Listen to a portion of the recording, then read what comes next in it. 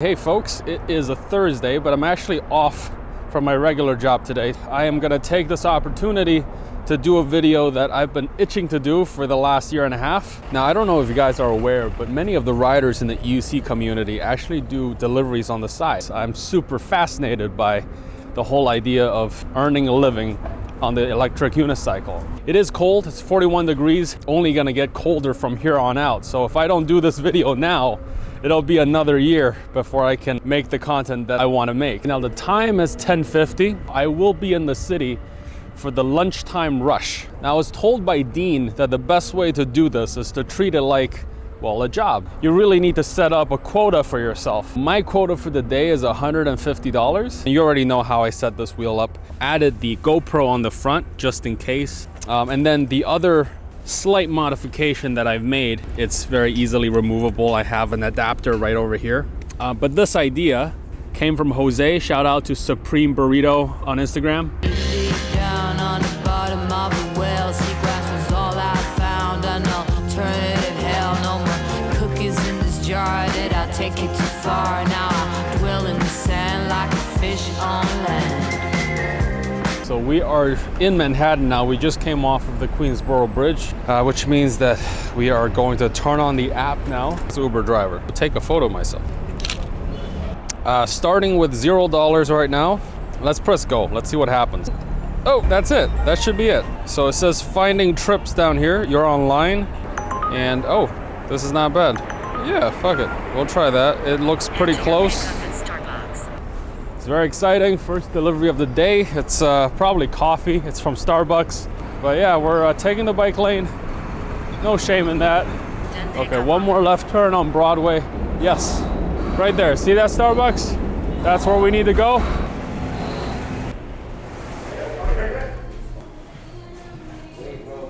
Jacqueline is here, right? I'm here for a pickup. All right, man, thank you. Okay, so we have our first delivery pickup right here for Jacqueline.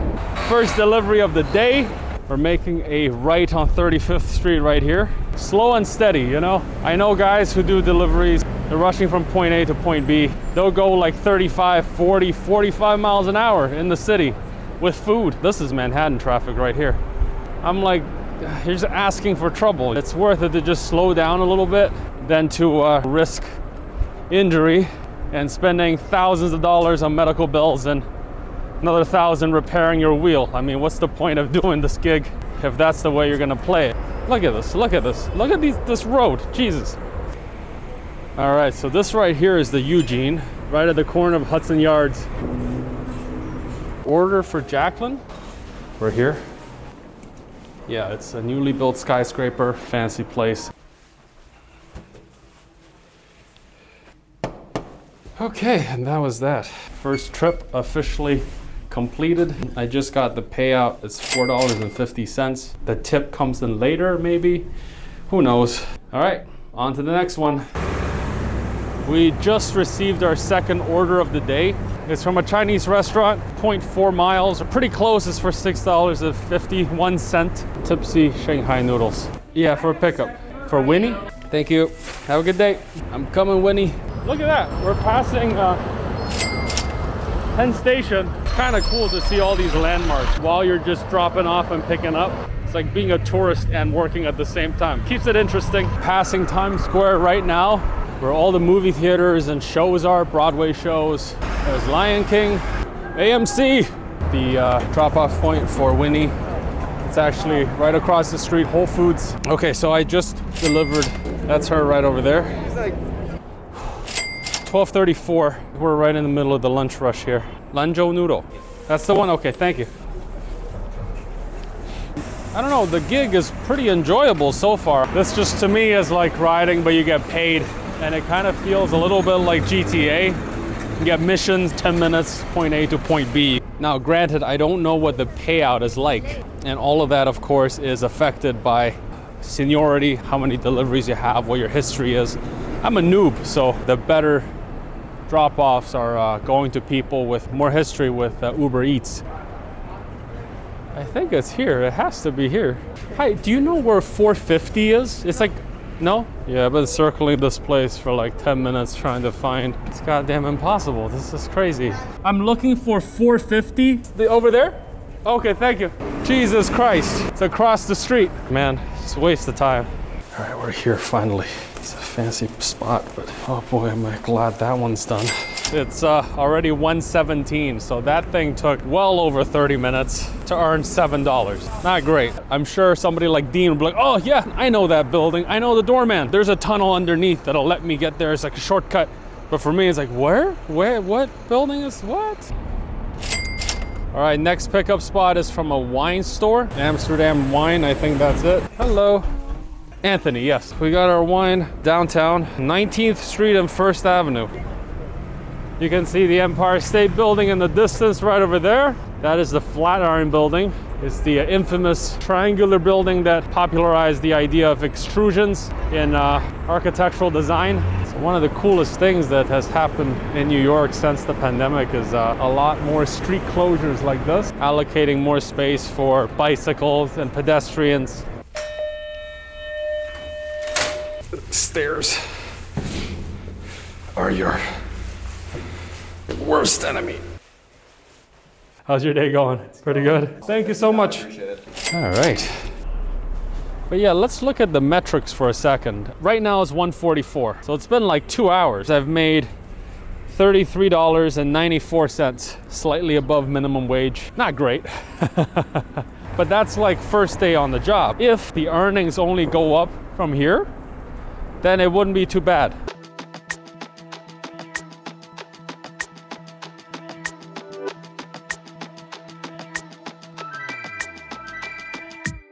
Yeah, but this is HQ right here, Kung Fu Tea. It's been the home base for the last 5 years. Holy Jesus. Oh shit, yeah. $14.83. Enter your pickup at Sowen East Village. What? That's the biggest one so far. Yeah, let's do it. We gotta do this. Hi, I'm here for a pickup. The wheel is still there, yes. Here's the pickup for Stevie.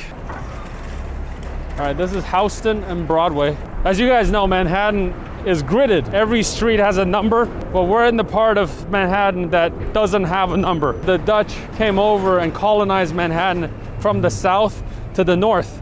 And so this entire section of Manhattan is the way it is because the streets essentially follow the original layout before the grid system was introduced. One of my favorite buildings in New York City. That's the Cooper Union building by Morphosis. Oh, nice. Okay, so that's 56 Leonard. In the business we call the Jenga building. What's cool about that sculpture down there, Anish Kapoor sculpture, he's known for making these kind of massive sculptures like the Bean in Chicago. And I always wonder, like, what's in it? I happened to see the construction of this particular blob that he made. So it's just a layer of very thin stainless steel. The rest of it is just wooden formwork. I didn't want to scream too loudly and you fall off or something. Oh, thank you so much. Dropped off, that's delivered. That was cool, she waved me down, which saved a lot of time. 40 bucks now. Average is going up. See, why do they do this? After a good delivery like that, $3.60 delivery. No, let me cancel that shit. Oh, but while we're here, let me show you guys something else that's really cool that not many people know about. So New York City is known for its museums, obviously. What people don't know is there are museums hidden all over the place. That's Broadway over there, Lafayette. And so in between the two blocks, you have this small avenue. This is what I want to show you guys. See this door? This is actually a museum. It's called the Museum. And see? There's a display area on the inside. Looks to be like a lot of hand sculptures, Holy Bible. Ain't that cool? It's like a rotating museum and different art shows happen here. Like a cabinet of curiosity type thing. They're all small, they're very interesting, very intricate. Now let us hope that the next delivery comes along. Back at Houston, I would say so far, my biggest complaint is that my shoulders hurt just from carrying the backpack. I think it's more physically intensive than I imagined. Hi, I'm picking up for Nicholas. So this is food from Mamoon. Total, it should be like 14 bucks. Okay, we are arriving at West Side Highway. So the cool thing here is that you don't have to contend with actual traffic. But the bad thing is technically you're not allowed to have any sort of motorized vehicle on here. You could get ticketed, you could get fined. I try to be as safe and considerate as possible when I'm riding these things. So I'm trying to rationalize that. Hopefully that'll set a good example and they won't bug me too much. Okay, so we're about to pass the ugliest building in New York City. It's designed by a star architect. See that building over there? That's made out of fucking windows. How ugly is that? I think they missed the boat on that one. Looks like deconstructivist bullshit, to be honest. Oh my God, what are the chances? Delivering food to the building I hate most. Hey, how are you? Delivery for Ray? All the way back, right? You got a garden, indoor garden, a lounge, spiral staircase. Holy crap. This is for the super wealthy, dude. That was funny. I was like, oh, dude, this building looks so nice. But the doorman's like, no, it's a piece of shit. It's got all kinds of problems. They rushed this building. Thank you so much. Have a good night. What do all these people do to be able to afford this shit, you know? There's mad money in New York City. That's the thing that's interesting. You go into some of these like luxury buildings past the doorman and get a glimpse into like a penthouse or something, you know, on the 32nd floor, Midtown Manhattan, right? It's intimidating sometimes. Oh my God, that's where I am. It's a reality check. So I thought I was the shit. Clearly not. But it also kind of like spurs you on. You're like, okay, I can work towards something.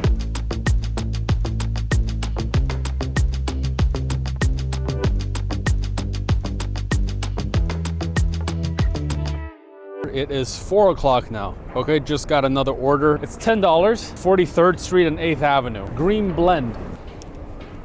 Pick up for Julia. Got it. Now it's more or less rush hour and you can definitely see it. Look at that. Situational awareness overload. That's exactly what this is. This is quintessential New York traffic. Right there, 331. All right, so that one's done. Yo, just got a $10 tip on a $6 order. That's crazy. All right, so we're back at Madison Square. Because I don't have an order right now, I want to show you guys something, which I think is very interesting. See this sculpture? William H. Seward. One of the things that people don't know is that the artist who created that sculpture was running out of time and running out of budget. And so instead of making the whole sculpture, he just made his head and then put the head on the body of Abraham Lincoln, which is why his head looks disproportionately small on that huge body. Ain't that interesting? You know, so far this gig is pretty good. There's a lot of flexibility with the job. You can cancel an order when you want, but the issue with that is you can be very unproductive if you don't have self-control. Oh, I don't feel like doing this one. I don't feel like doing that one. I just want to sit at HQ and do nothing. So you really need to be able to schedule your time and have perseverance if you want to make any kind of real money. You can easily just spend your days and not have any sort of real return.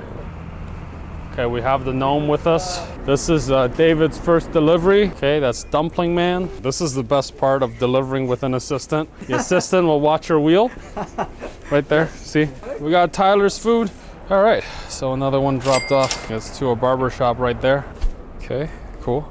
5:05 now, basically the dinner rush. I have earned $79, 80 bucks so far.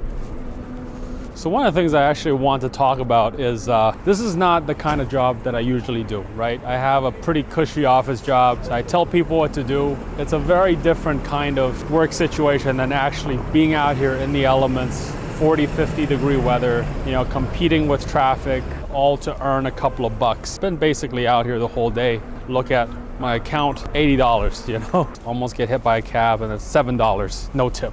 It can be demoralizing sometimes. Some jobs are difficult because of the technical skills involved. Some jobs are difficult because you have to be emotionally tough. I think this is one of those. Can't lose spirit. Yeah, I definitely did not expect that kind of difficulty going into this. Fun fact, see that red building? The red is a pigment that they mix into the concrete while they're pouring it. NYU contracted the quarry for that particular kind of rock that you grind down to make the red pigment. And then the quarry ran out of business because NYU was still in the middle of constructing buildings like that and like that. They just bought out the quarry. That's why they continued making red buildings.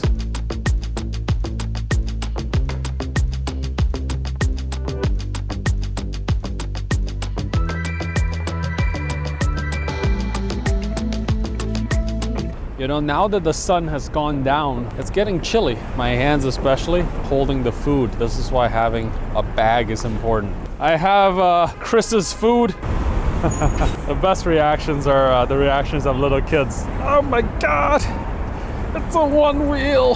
Precious moment over. Let's go back to the grueling reality of delivering.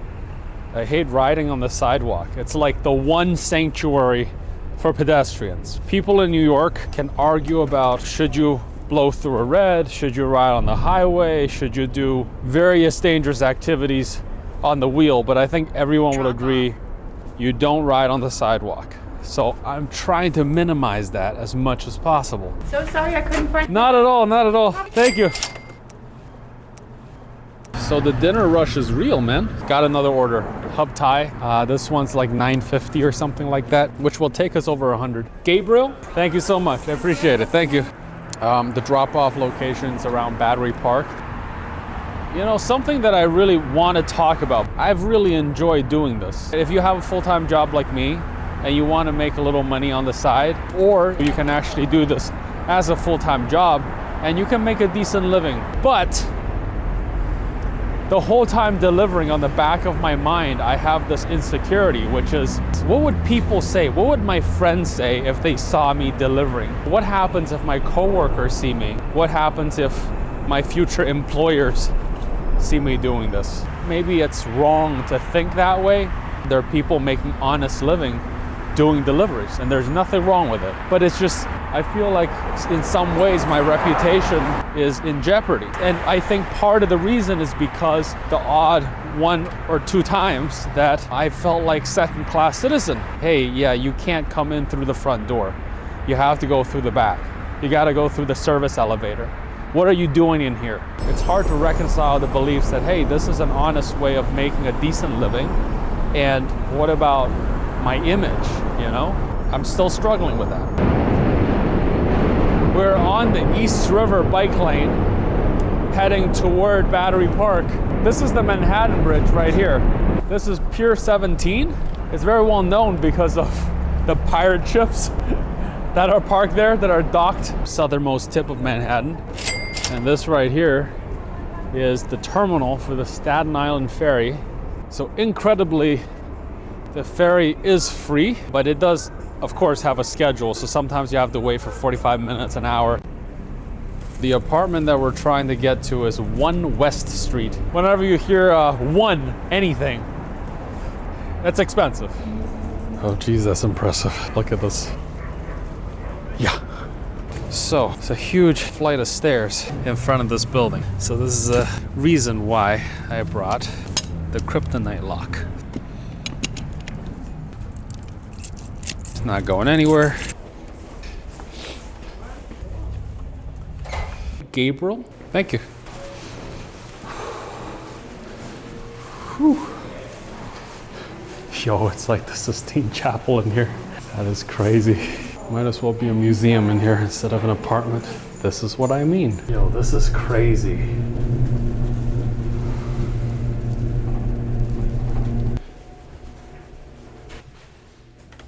All right, so that one was dropped off. Hope my wheel is still here. Yes! That made me break 100.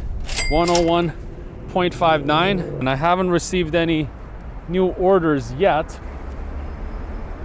I think on average over today, my orders have been $7, $8. Part of me is frustrated because I want the big orders. The mentality that I have in my head to try to keep myself positive is to think about this like fishing. Once in a while you catch a big fish, and once in a while you catch a little fish. There's money to be made, you just gotta be out here. Look at that gorgeous view, man. That right there is the One World Trade Center by SOM. It's 8 o'clock now. We got another order for about 10 bucks. Gunpowder Cafe. This place got vibes. What? I'm picking up for Brandy. Brandy's food.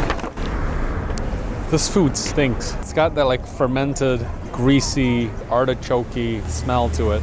To each his own. I do want to check the battery percentage on my Sherman. Usually the range is so incredible that I actually don't bring a charger when I leave the apartment. And today's no different. We're at roughly 50%, having gone like 50 some odd miles. The range is pretty goddamn good, you know? I just noticed something. The drop-off location is called Taj Lounge. In the notes it says it's a club. Just drop the food off with the bouncer. I hope I don't have to go through a club with my wheel. That would really suck. I see big people frisking smaller people. That means we're in the right spot. Brandy, you're good? Okay, thank you. Ooh. So I got 2 orders. Both are from Shake Shack. Laura and Edwin. I have to say, one of the more enjoyable picking up experiences I've had.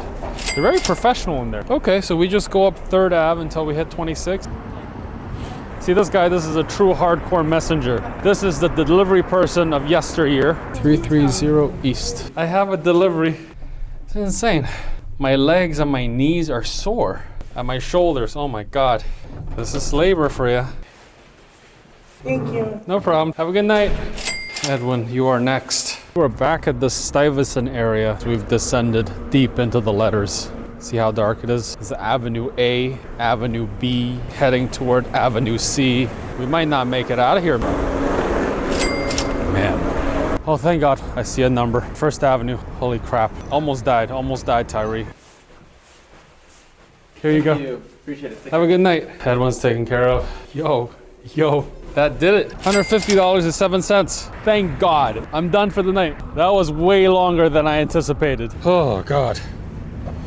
What are the stats? Full payout, $150.07 before all the tips come in. Total miles ridden, 64.7 miles. 11 hours ridden. Total battery remaining 45%. So almost 70 miles and still have 45% left. Crazy range on the Sherman. That's it for today. I mean, I don't know what else I can do. I am shot, I'm heading home. This is rough. My knees are tired. I can't bend my arm backwards to turn off the light on my backpack. I could this morning. This is no joke, the amount of strain that you put on your body. And imagine doing this tomorrow, and the day after that, and the day after that. Honestly, I don't know how these guys do it. But anyway, this has been fun. It was an enjoyable, entertaining, eye-opening experience. This is Da signing out. Supreme burrito. Supreme burrito, baby.